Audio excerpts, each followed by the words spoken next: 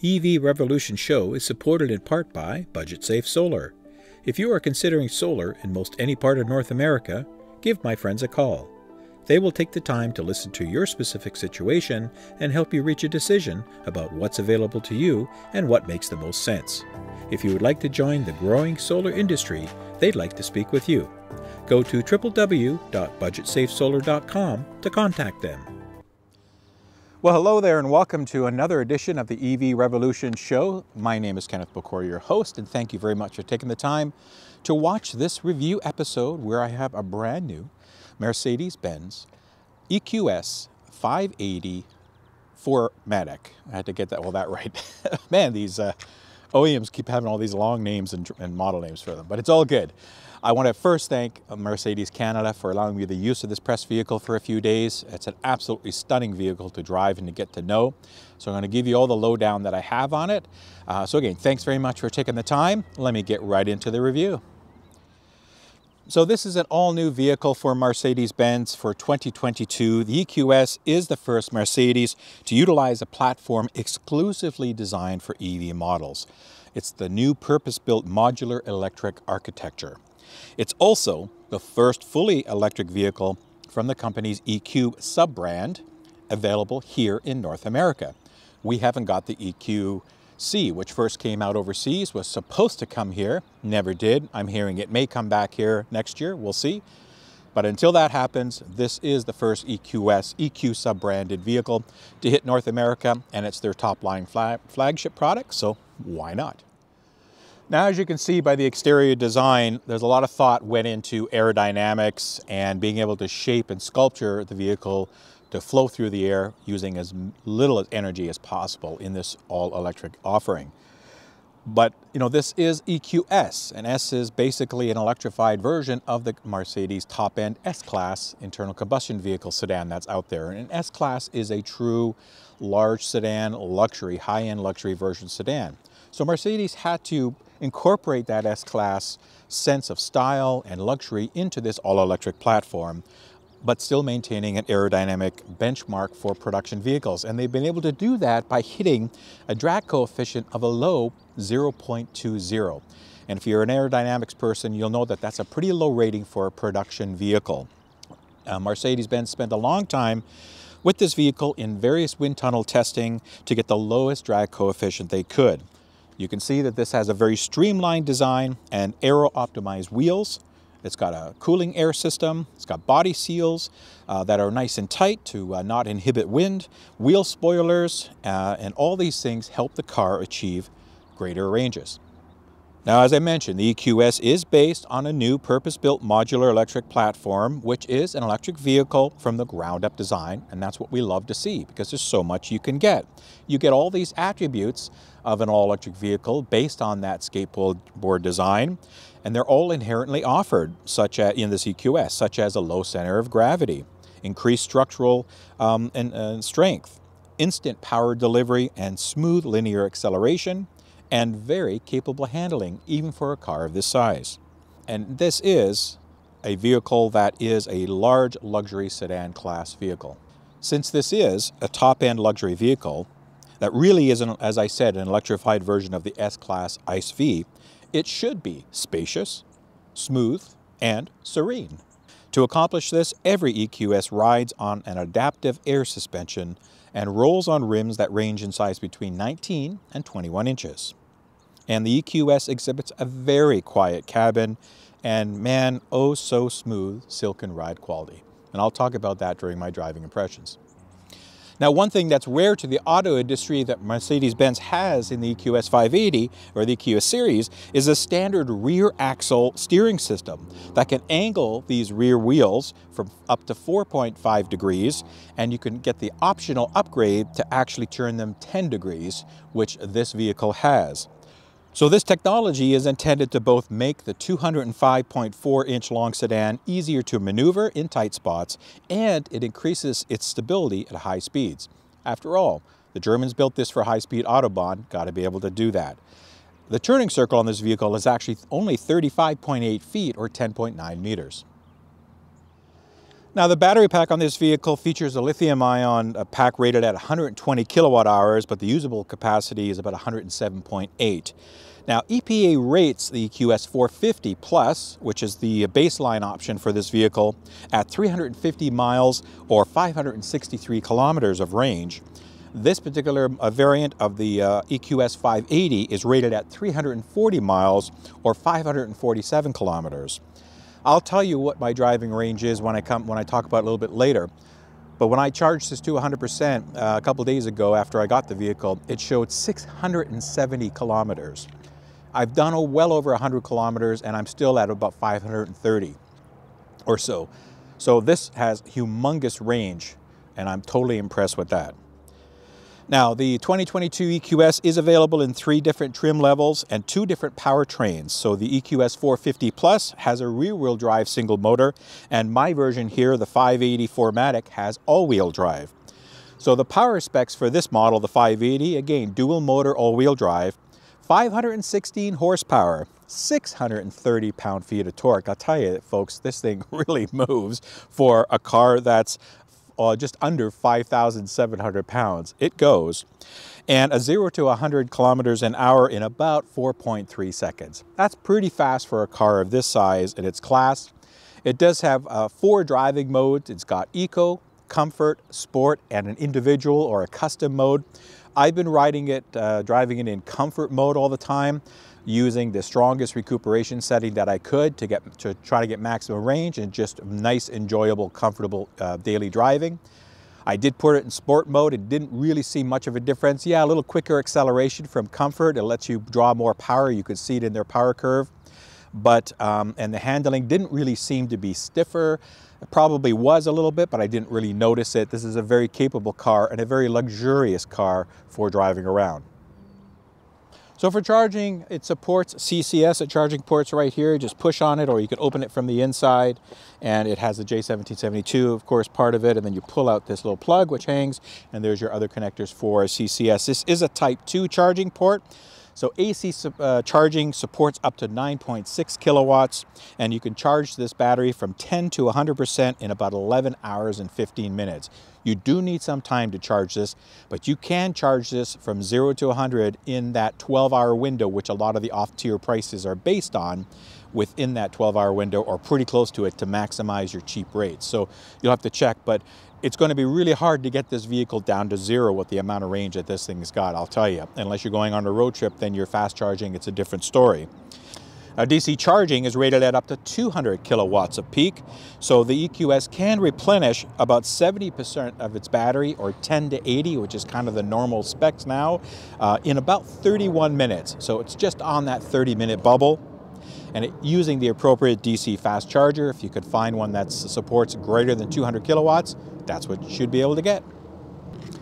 And here's a picture of the charging curve for this. So it is pretty good. Again, with the range that this thing has, to get even 20 to 80% back in 30 minutes is going to give you a lot of range, you know, in excess of 400 kilometers back at that 80 percentile mark, in my opinion, based on current, you know, summer, fall, springish kind of temperatures. In the winter, obviously, you could lose some range loss, but with that capability, boy, that really makes this a really good long distance machine.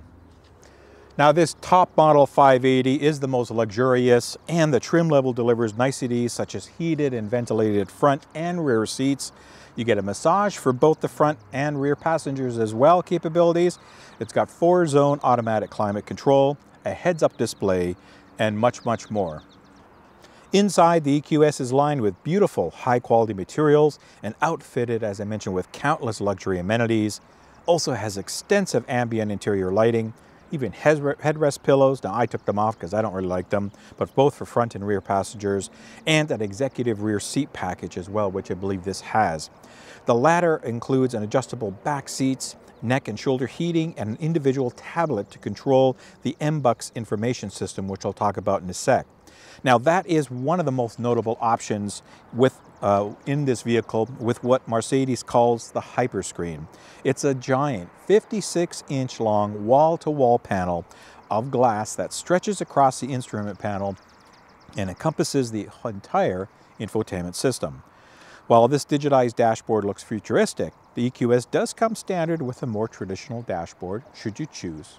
This is the binnacle, the driver's binnacle. Lots of different information here, as you can see. Let me close the door so I don't get that warning up. We'll get another one anyway, but I'll press OK to get rid of it. And we'll go from there. So there is some different displays that you can choose here. You can, if I can remember how to do that, because these buttons are a little, there you go. You can go to classic, you can go to sport mode, which gives you different looks and feels. You can go to understated, which is just another way of saying kind of minimalistic displays if you want.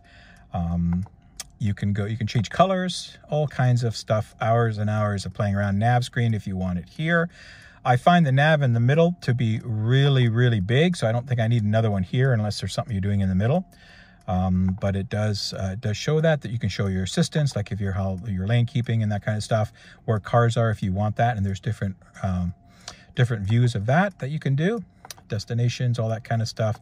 And then service, if there's anything that you need to service, tells you your tire pressure, and that when your next service assist is, with your max power that you've had, capability on your battery, still showing 100% capability, and so on. So a lot of cool features here. I've been running this just in classic mode because that gives you your speed, but it also gives you your percent of power. And while that's important, is because in comfort mode, I'm very rarely using more than 20% of the power. Unless I kind of really hard excel, I might get up to 30%, but just by average driving, I'm utilizing lower than 20% of the power most of the time. And just in cruising along city driving, I'm averaging well below 20% of power. And with regenerative braking, of course, you're getting even less than 10, a lot less than 10. So I think that's why the range is so good on this, because as you can see, I've done 146 kilometers so far. I'm at 520, just 519 range, and I started with 670. So pretty close to bang on this thing as far as the range goes, and that's incredible. That's all been pretty well just city traffic with a little bit of small country road. So here's the steering wheel. As I mentioned, these are all one-piece plastic, so that, you know, again, to me, it's a little cheap, but hey, everybody's different. Everything works. Some of these are sliding controls. They're touch sensitive to increase your speeds. Here again, you've got your audio, your phones. This is to go up and down. You can mute as well. Different buttons. The home will take it to the home screen, of course, and then leave that off. So it kind of rests on here. You've got your turn signals, and here's the wiper controls here at the end of the stock. So you can, there are a couple automatic settings, and then different things, then your standard set, and then of course your gear selector is here, up and down, park, put a foot in the brake. Here's for your recuperation less, here's your recuperation more. So I leave it right now, it's set for normal. If I press this one, I have to press the brake, then it will, oh, it's not ready to drive because I didn't start it properly. So now we're going to be ready to drive. Here we go. Let's get that other thing going. So yes, I know that there's a door open. So let me just OK that. And if you press the coupe button, I think you have to be in drive. But anyway, trust me, it will do that. Then we got your center display. I'm not going to spend a ton of time on this because there's a lot of stuff. It's a nice, big, beautiful display. Lots of touches. Your home buttons here where you'll get, these are all the apps that you have. Main ones are the EQ settings where you can go into, look at the state of battery, 73%, 500 kilometers left. You can open your charging socket. You can set your departure times and charging pause. So in this case, you would add times where you don't want it to charge versus you do want it to charge. It's kind of backwards. Next departure, you can set for vehicle preconditioned as well for departure time. So let's say you want to depart at 7 in the morning, the temperature at 20 degrees in the vehicle. That's where you set all this up. Shows you your range here and different some controls for some of your to help maximize or minimize the range or change it a little bit, eco driving functions and what's activated and not. And then the consumption. Now, this thing only shows up to a 3-hour consumption, and it's looking horrible right now because I've really only had this thing parked. I only went to get it washed and then came back here.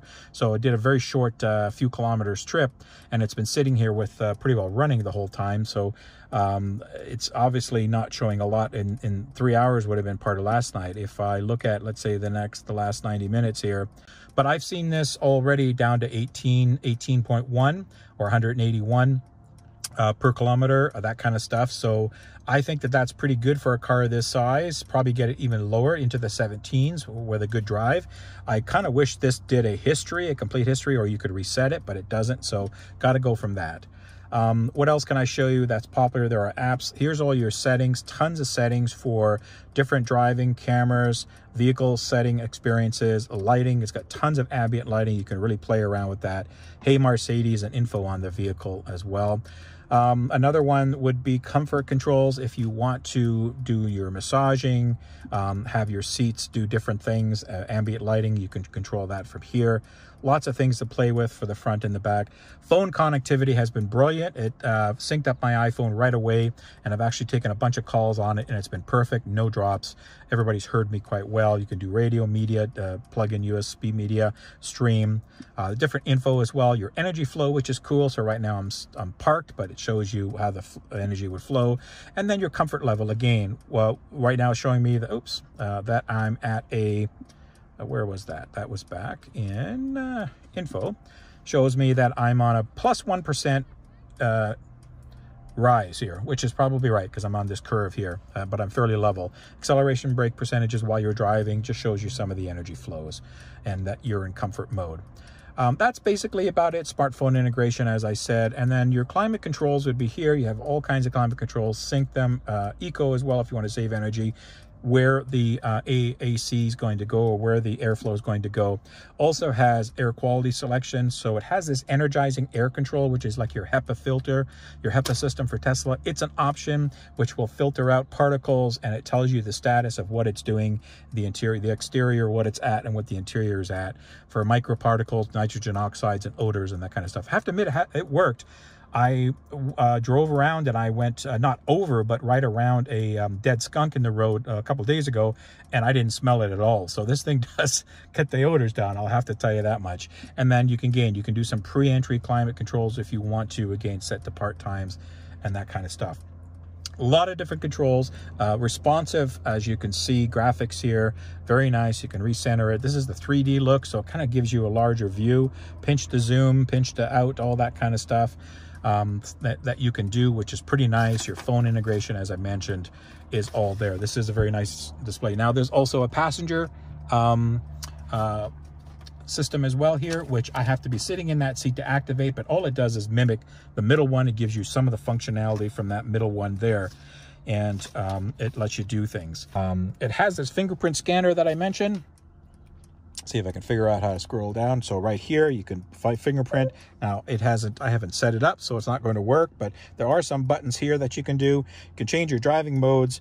Parking cameras as well is pretty cool. It's got a lot of different camera views. Now I have the second door open there, so that's what you're seeing, this obscurity. But different views from the camera if you want to see that. Your front view, your rear view. That side, it's telling me that door is open. Left side here, so this is the virtual kind of 3D. You've got an auto camera system, again, a 3D parking sensors, and then you can save this GPS as well for whatever reason. Maybe if something happened and you want to save that by looking at it. But so that's are some of the things you can get from here. Your power for your radio and your mute button, and then again volume controls. Now one thing I did find is I like to rest my arm over here. Sometimes I'm knocking these controls and it's coming up with stuff when I'm not meaning to. So that's another little pet peeve, but nothing big. Again, memory settings for the passenger. In their screen they can use the heater, they can use the massage controls, more seat adjustment, all that kind of stuff. Really nicely appointed area here. Middle, you have your standard stuff for LED lights. You've got some ambient lighting, which may or may not be coming out on camera. Nice lighting system. Here's where the sunshade comes in. So if I open this up, it opens up the cabin, as you can see, and it closes it from the middle. So hopefully that's coming out. And everything goes into that middle cross beam there, which is pretty cool. So you've got a nice big glass out back and a very spacious rear interior. Lots of room. I'm going to go back there and show you that in a sec, but just a wonderfully outfitted interior in this Mercedes. Well, as you know, I always try to see how I can fit my larger than normal frame into back seats of vehicles. There's no exception. It should be quite easy. So let me see here. Get into this luxurious environment. Yep, a little bit of a duck down here, but once you're in, very comfortable back here. Tons of leg room. I have the seat set where I would have it. So you got lots of room to go back. Good height, about a fistful of height here, maybe half a fist with the bulge after the sunroof, but I believe these seats can get lowered down. I think they're probably quite high. I haven't played around with these seats, so there is some adjustability. But again, it's all about comfort, and everybody who's been in this vehicle that I've been driving them around has just said how wonderful of a comfortable experience it is in this vehicle. So really nice. Okay, if we look at the rear, so as I mentioned when you saw me get in, a nicely equipped rear. You've got these hard map magazine holders or whatever. These are, by the way, adjustable headrests in the front. There's all kinds of things that are adjustable. It'll take me an hour to show you everything. You can read the manual or just go online. Here's your HVAC controls for the middle and vents. Here's the armrest, which folds down, and you've got this tablet. This has an option for a tablet, so you can eject it. And I think it's just a Samsung tablet. Yeah, it's just a Samsung Galaxy tablet where you can do all kinds of different things to it. Power it up and do your comfort and settings and utilize some of those controls that are out front there for you for the back seats. And then to put it there, it just goes in, and then you can power it down, I guess. It just sucks it in. Now, I don't know what this button does. That pops open a phone charger, so you can drop that in. It has the key charging there. And then we were monkeying around looking for the cup holders, and they are here. And that's how they come out. It takes a little force, this one's sticking a bit, but it's kind of cool.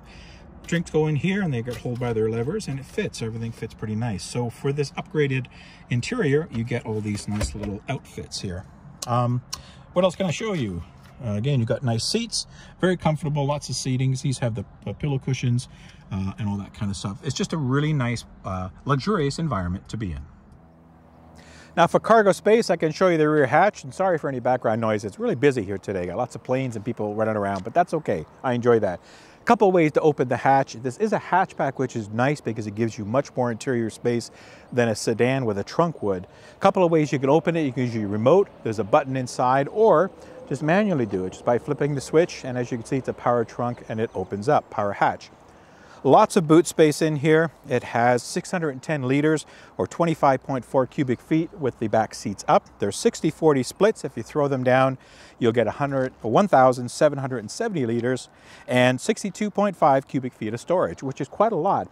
In fact, I had 3 large suitcases in my Model 3 that I had to take to the airport for somebody, and I had to put 2 of them in the trunk and 1 in the back seat to get in the car. I was able to get all 3 of them in this vehicle. So it's very deceiving. It's got a pretty large boot and great for hauling stuff around. Now, sticking with cargo, there is no frunk option or front truck option, excuse me, on the EQS at all. In fact, Mercedes doesn't even allow you to open up the front hood. There is no lever or button to open this up. The only way you can open it and get it opened is by taking it to Mercedes service if you need to have something done, like potentially cabin air filters or something like that. Well, we'll have to see. But again, basically, there's really not much to do on these EVs from a maintenance perspective. But you're asking, well, how do you put the windshield washer fluid in? Well, you remember BMW had this cool little tray that popped out in the front. Well, Mercedes doesn't do that. They have this tray on the side. So just push on that tray. If I can figure out which way to open it, there we go. It opens up and you have this little container that you can pour your windshield washer fluid in, and which will fill up. And then you just slide it back and it closes. Pretty cool little feature. And I guess I can understand on these really higher end luxury cars, there's really no need to be poking around in the front. Now for Advanced Driver Assistant Systems, or ADAS, this has a full complement suite, of course, being a high-end luxury sedan. It comes packed with standard technology, including adaptive cruise control and self-parking assists. For more information on their crash results, you can go visit the National Highway Traffic Safety Administration, or NHTSA, or the IIHS websites to see that. Very, very safe vehicles. As you folks know, inherently in that skateboard platform, there's a lot of safety elements that are provided by that, again, just as there are driving benefits. So I encourage you to learn more about that. But you do get, of course, standard automated emergency braking with pedestrian detection. You get standard lane departure warning and lane keeping assist, standard blind spot monitoring, and so on and so forth. Now, I have played with the lane keeping and the adaptive cruise, so I'll show you that coming up in my driving impression summary. And I can tell you that some of the warnings work because I've had them come on a little bit when people are running across and it's detecting somebody or somebody slowing down a little quicker in front of me than I might have caught and giving me that warning. So the systems do work very well. Lots of different controls that you could turn things on or off. I always recommend leaving these systems on and letting them help you drive more safely.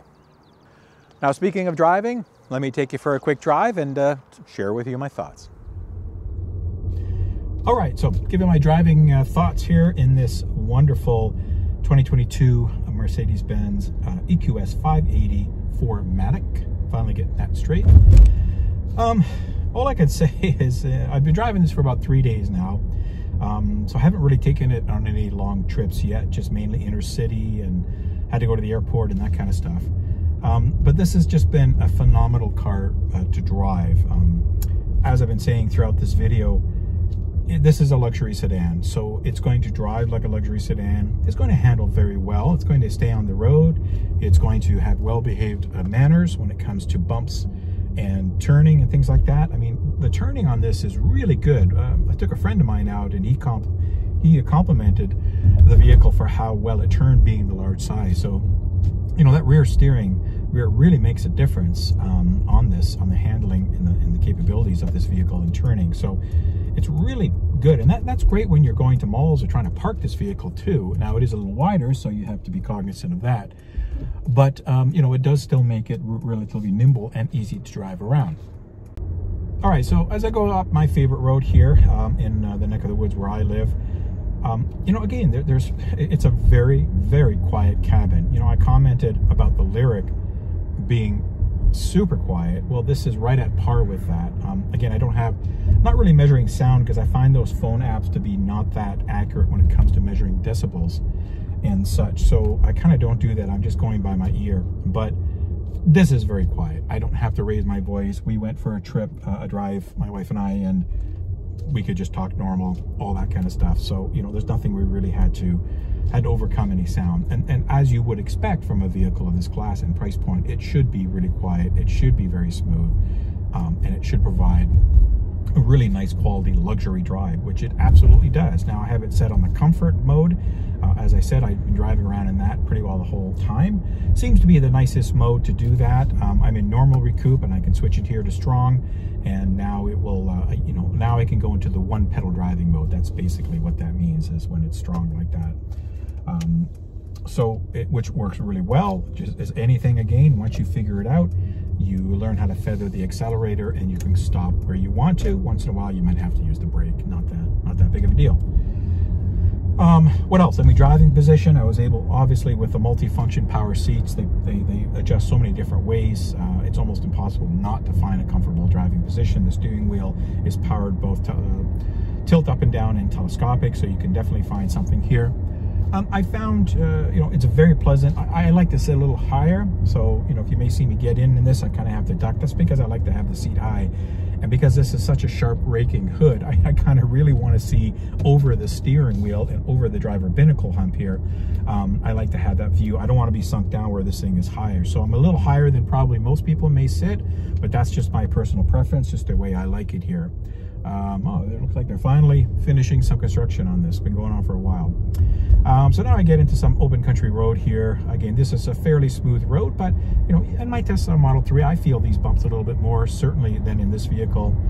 This just handles it very, very nicely. It is a bit of a floating feeling. You may have heard some people in the reviews talk about that. Again, because I haven't set it comfort mode, I'm going to leave it at that. I like that feel. That's what I'm looking for. But it's not floating to the point where you feel yourself getting out of control. It's not floating where, you know, you're looking for contact for the wheels to make when you need to turn. Move the wheel very slightly and the vehicle moves. You can change the steering dynamics as well, make it a little bit more sporty. I've got it again on comfort, so it would be like a full power assist mode, all that kind of stuff. So it works really well in doing that and providing the steering input that you need. Now, I do find the brakes, as usual with a lot of electric cars, they do feel a little mushy. They stop fine, there's no doubt about that.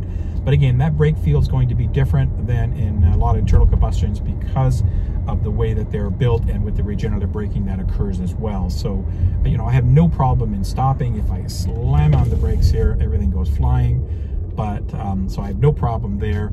I didn't slam it on enough to anti-lock it. I just slowed down enough, but it's no problem in getting out of a situation. And then from a speed element here, again, I have to watch my speed on these roads. I don't want to get too crazy, but you know, if I slow down here, go a little slower and then speed up. And again, I'm in comfort mode, so I'm not in sport mode with the huge acceleration. But you know, if I wait on this 100% power, things are flying from the dash and stuff. So you hear that noise. It goes when it wants to. And that's in comfort mode. That's not even with full sport mode, which will give you a little bit higher power output to the motors. So as I mentioned, this is a fast 0 to 60 time for a heavy, long vehicle like this is. It's very surprising. That's the word I guess I was trying to look for, that this vehicle has that capability where you wouldn't think in just a kind of a long, you know, luxurious driving vehicle to drive people and stuff around and to move things, that it has some sort of performance characteristics. So again, I wouldn't track this vehicle. You could, but I wouldn't. Why? It's not what it's built for. It's got that air suspension, which you'll hear sometimes that it does some automatic adjusting and things like that as it goes about its business. Sometimes you'll load it up with people and you'll hear the compressor go and do some adjustments, and then when you get out and all your unloads, and it'll level itself. So it does that all automatically, and I believe as you put the different drive modes, when it changes the suspension setups, it will utilize that air and some of the dampening as well to give you that difference in ride. Now, as I mentioned, I haven't been able to notice a definitive difference in ride quality. Can almost do a full circle in here. This is a little tight turning spot, so I'm not surprised that I can't. Don't want to end up in the ditch, so I'll play a little safe. But a really good turning circle, as you saw, or as you will see coming up as well, that I described. So just a very capable vehicle, very pleasant to drive. I think it has a good mix of touchscreen controls and buttons. Now, as I said, I would like these to be buttons instead of these full plastic pieces. I'm not, even this, I'd rather have buttons because I keep brushing on it with my arm here with a coffee or something. But I wanted to give you my overall impressions. This is just a fantastic vehicle to drive. It's very effortless. It's very luxurious. It's quiet. It's comfortable. It's serene, as I said earlier. It's just a really nice car to drive. More than enough capabilities, and I'm still blown away by that range capabilities. You know, even to get 450 to 500 kilometers on this, I'd be really happy with that. So if it gets anything more, that'll be great. I don't even think I'm going to empty this thing in my driving, because I'm just not driving that much this week, going back and forth to work and doing some errands around home. So lots of capabilities here, just a beautiful car to drive, and that's my thoughts. I hope you like that. Now I'll get you back to the rest of the video. All right, so just quickly show you the adaptive cruise control and the lane keeping in the Mercedes EQS 580. So as you can see, I have it engaged. It's asking me to grab the wheel, so I did. Now it's asking me to grab it again. So I have it set for a speed. I have it set for distance from the car ahead of me, and I'm not touching the wheel, only when it asks me to. And as you can see, it's holding the road. The car has slowed down a little aggressively there, which is typical for a lot of the ACCs. Slows down a little bit heavy. Tesla does that too. So now I've let go of the wheel, and I'll let it get up to speed here, and you'll see how it navigates these lanes, which aren't the best on this part of the country road that I'm on, but they're seeable. It's asking me to grab the wheel again. Usually every 10 to 20 seconds, it kind of does something like that. I think it depends on lane visibility as well. But as you can see, we went left and we went right again, and it did it all on its own. I'm not touching a thing here. I'm just ready to grab the wheel. So now it's asking me to grab the wheel. So I do a little torque sensor nudge, and it gets back into position, and it does its thing. So yeah, it's a good vision-based system. Seems to be handling the road quite well, even on these lane markings that aren't as good. I'm going to just lower the speed here since we're hitting a 60 zone with some construction. I probably won't let it go through the construction on its own. I like to take control, but as you can see, it handled the lane keeping very well. So good job, Mercedes.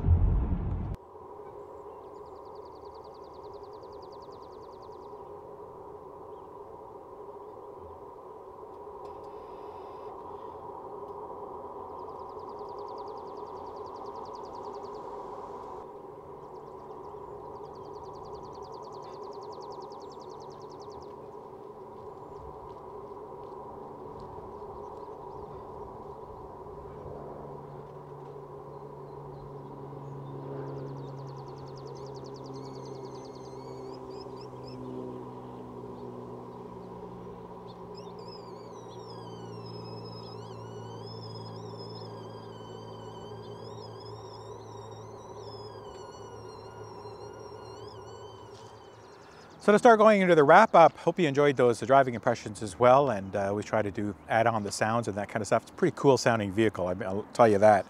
But it does cost you. The base MSRP Canadian is $146,500, and this particular model as tested was just over $162,000. A lot of money for a high-end luxury sedan. But hey folks, look at a Tesla Model S, look at a Lucid Air, look at other products that are out there, and they're all pushing, you know, 120, 130, 140, and 50 plus Canadian $1,000 pricing. So it's not too far to ask for Mercedes to play in that club. And again, this is a electrified version of their S-Class, which is their top vehicle. So it's going to cost you some money. Regardless of the price point, for what you get, if you're into that price point, it offers fantastic value in my opinion. It's an excellent drive. It's very comfortable, it's very quiet, as you've heard me say. The suspension just really, yes, it floats a little bit, and I'm not worried about that because it still handles the road. You never feel that you're out of control in driving. You might not get that feel that you would with a Porsche or something else, but it does not detract from any handling or safety or any driving. And remember folks, daily driving, city driving, highway driving, that's what cars are built for. They're not built, production cars like this aren't built to be taken on the track and driven all the time like you're driving on the track. And you want a ride that's going to keep you safe and comfortable. And this certainly does that in spades. So final summary. First of all, do I recommend this? Hey, absolutely do I recommend this. This is a beautiful, fantastic, awesome vehicle. There's a whole bunch of other nice adjectives that I can throw in there as well to complement this vehicle. It truly is stunning. It performs admirably. It's got great range. It's super quiet, super comfortable, very luxurious. You know, probably even the base version is going to be very nice, never mind this. Everybody who wrote on this was saying, my goodness, this is like first class in an airliner. This is very comfortable, very nice. And that's what you get for a large luxury sedan like the EQS series. That's what they're built for, right?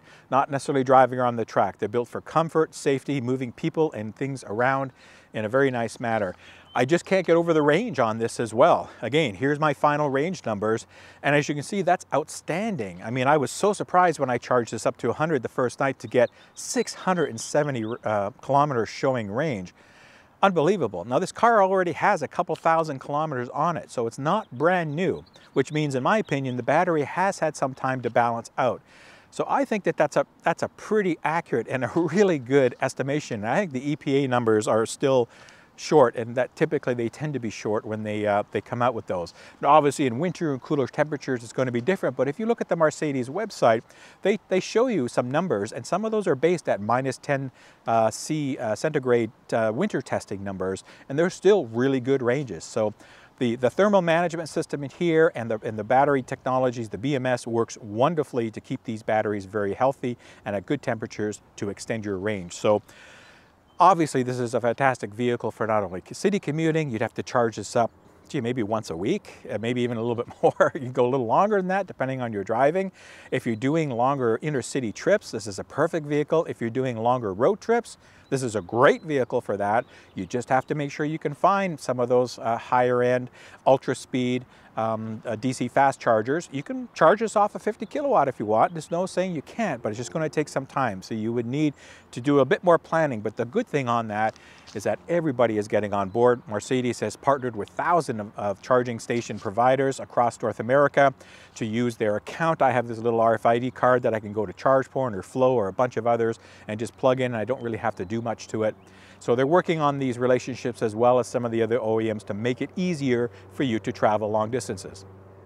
All right, and that's it for this edition of the EV Revolution Show. I hope you enjoyed it. Thanks very much for watching on YouTube. If you haven't subscribed, please do. That would be great. And of course, if you're interested in helping me on Patreon, you can look at the link below. Check out what that's all about. For my current Patreon supporters, I'm always very humbled. You guys and gals know who you are. Again, I want to thank Mercedes Canada for allowing me the use of this press vehicle. It's been a fantastic few days to spend driving in ultra luxury vehicles and just feeling like I'm at king of the world almost, right? As James Cameron would say, this kind of car makes you feel that way. So I want to thank them for that, and everybody continue to watch the EV landscape. And again, I am going down to Fully Charged Live San Diego, so I hope to see many of you down there if you're going. If you're thinking of going and want to buy tickets, you could use my coupon code.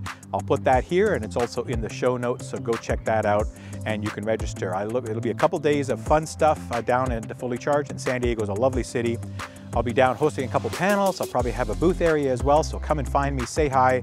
Always love to hear your stories on why you made the steps into EV adoption, and if you haven't, I can help and answer a lot of questions. So until then, everybody continue please to stay safe, have a great summer, and I will see you when I see you. Take care and bye-bye.